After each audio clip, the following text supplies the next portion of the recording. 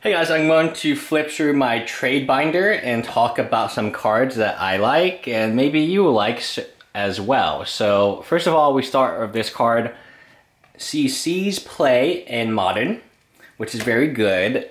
Not many cards see play Modern from the current set when it's still in Standard. Probably less than 1% of all cards finally are seeing play. I still like this vampire. I think it's very casual. I think it's not bad. Lands, I don't value lands. These are all my extra lands. I don't value lands that highly, but they trade well. And a lot of times I'm trying to trade up, and you can trade 4 of these for the right person into a more higher value card. So I always like to trade into lands because they allow me the ability to trade into something like Modern or a pricier Standard staple. Nissa got reprinted, so her value has tanked. I still didn't move these because I loved it. You know, I love the card and I love playing it. Advocates, the price has gone down. Overall, Standard is relatively inexpensive at this particular moment in time, which I find it's good. I like it. I like this card a ton, and it should drop in price. Before reprints, it was a $12, $15 card.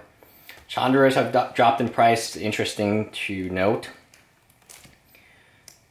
Anafeza.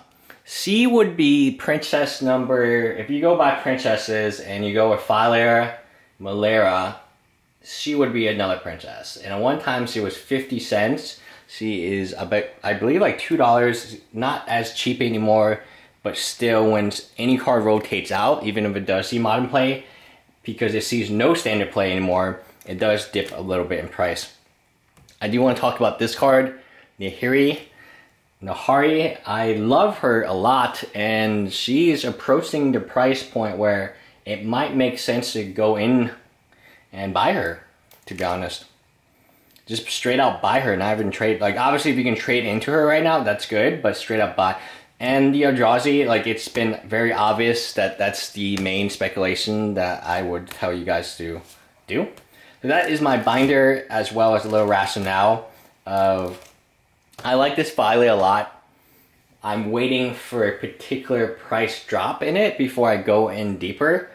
Will I have hundreds of her like the original? Probably not. I don't like her as much as the original Phyleras, but at the same time, it is a very strong card. Anyway, bye guys.